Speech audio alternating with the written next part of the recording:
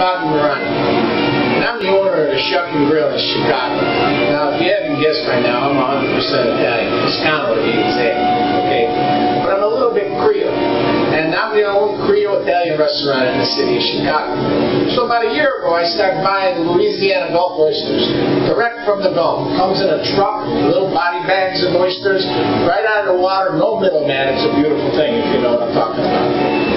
So, I got a good thing going. I got these beautiful Louisiana Gulf oysters. I got the Italian Creole restaurant going on. And then, all of a sudden, some tea drinking, no taste but limey decides to pop a well 40 miles from the Gulf of Louisiana. Go figure, huh? Now, all these rocket scientists are trying to figure out how to get the freaking oil out of the water, alright? Now, if you take water's like a big bowl of pasta, okay? I boil the water, you got all the water in there. Now, being Italian, we know how to do things. We invented plumbing, by the way, if you don't remember it, okay? So, now, 2,000-3,000 years ago, okay, our ancestors, okay, we're the guys that make bread. You know what I'm talking about? You see this beautiful bread here? Okay. We've been soaking up oil. Excuse me. Were you trying to get through? Okay. Excuse me. There's a limey bastard right there. Okay. I got a great idea for you, BP. Listen. You know that guy that missed the goal on your team? First of all, don't use those gloves to soak up the oil. The next thing you know, if you were Italian and you missed the goal and you let the goal go through like that, you know what I'm talking about? The Colombians forget about it. Try doing it in South America.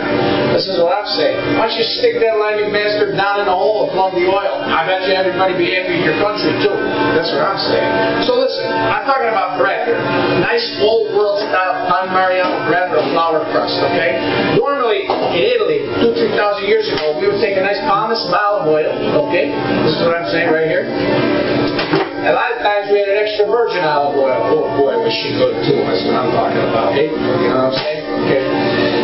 We had two styles of bread that we did. We did the old world baked bread, nice and tight crust, flour on the top, okay? And then a nice kind of gooey consistency in the middle. Oil just kind of sits on the top.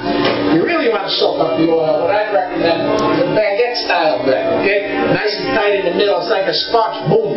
It's okay. So you take a bunch of bread. Okay, you get all the bakers, the brown, the vanilla, you know, whoever I'm talking about.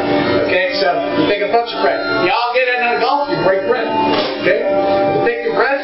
Now, you can take the bread and you can dip it right in the oil. Okay? But that's the oil. That's not a light crude. Okay? Down in Louisiana, they got a hot, dark crude oil. That's why we use the Cajun Chef right here. Okay? Now that's what I'm talking about. See the Gulf of Mexico? Look at that beautiful man. See? You take the bread, you soak up all the oil. Okay? Now, if you want, you can take a little Romano cheese, crust it, a little black pepper. That looks like a bunch of shrimp bolts around there, by the way. Yeah, you know what I'm saying? So then, and now it's salt water, so you don't even need to add salt. Isn't that a beautiful thing? Okay. So all the oysters that I get from Louisiana, okay, if the oil's traveling towards the oyster this way, okay, you just drop a bunch of bread in the way, just like this. You soak up all the oil, okay, you pull it out, and maybe you serve it in London for breakfast with your bread pudding. You know what I'm saying? Okay? Because if you guys don't stop getting the oil down there, I got a great way to do it. Now, if you want to use basil, that's like seaweed. Well, fresh basil on top, so you got the seaweed, the Cajun Chef.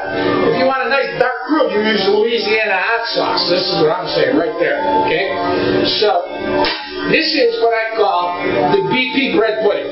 Okay? This is a Cajun Chef Worcestershire sauce dark roux with an extra pomace, extra virgin olive oil, with nice pan Mariano and French bread dipped in there. Okay? And then we have the dark roux with the Louisiana sauce. Okay? You serve it with a size of Louisiana Gulf Coast oysters, and you got the BP bread pudding. And that's how I figure we can stop the oil from coming up there.